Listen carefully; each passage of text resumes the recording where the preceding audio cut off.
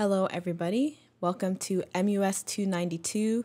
My name is Jasmine Henry, and I'm your instructor for the semester. It was a pleasure meeting you during our first live synchronous lecture, and I'm excited to present these videos to help supplement the asynchronous part of our class. So without further ado, let's hop into the very first topic of the class.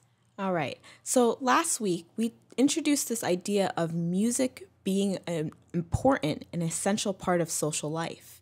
This idea comes from our course textbook, Music as Social Life, The Politics of Participation by Thomas Turino, an ethnomusicologist based out of the University of Illinois. So what we're going to focus on for the duration of the semester is how music is a social process. It's an everyday part of our social life. It goes way beyond just pure entertainment value, and it shapes the structure of our societies, and our societies shape the structure of the musical practices. What we also talked about last class was Gregory Bateson's theories, the anthropologist, about music and its evolutionary potential. The idea that we need it for survival. Because if you remember, music is what helps us build communities and bring social groups together.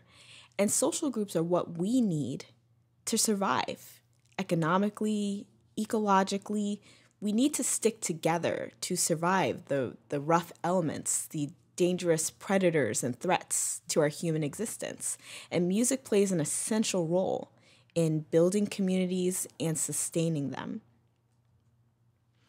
We also touched on the idea of getting into a flow state, and this being one of the key reasons people keep seeking out musical experiences and activities. The idea of the flow state is that if we are involved in activities where our skill level matches the challenge level at hand, we can end up getting into an out-of-body state where we feel like we transcend ourselves and we're out of time and we get lost in that moment. We get lost in the musical experience of playing or dancing or any type of activity, right? We could enter a flow state if we're studying and we have a really productive studying session. All right, and then the other thing we talked about last class was music and identity. How music helps us understand who we are. And it helps us understand who we are among other people in our communities, and in the larger scale of history and time and place. Music helps us understand the different parts of our identity too, right? Because as human beings, we're not just one singular fixed identity. We're a lot of things. We're sons, daughters, mothers, fathers, students at some points in times, teachers at other times.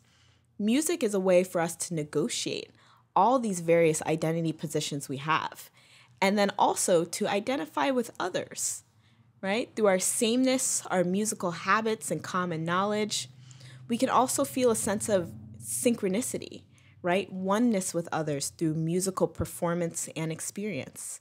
The idea that we can move in sound and synchrony. So these are some of the key topics that we ended up talking about last class, and we'll continue to build off of these key topics. So please make sure you review those, ask questions if you don't understand.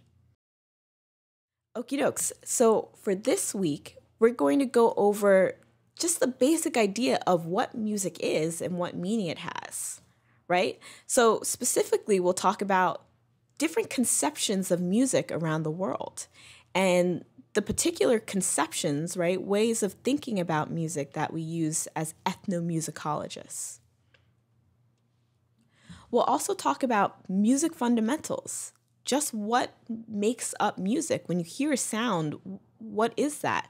We'll talk about the very basics, such as sound, pitch, rhythm, dynamics, that all add up into pieces of musical information that help us identify different genres, styles, and people and practices and habits that people use to make music. And finally, for this week, we'll talk about the system of meaning, how we draw meaning from musical experiences and how we communicate that meaning. And this system is specifically named semiotics. At the end of this module, there are a couple of videos that will introduce you to semiotics ahead of our synchronous lecture that will occur later in the week. So enjoy.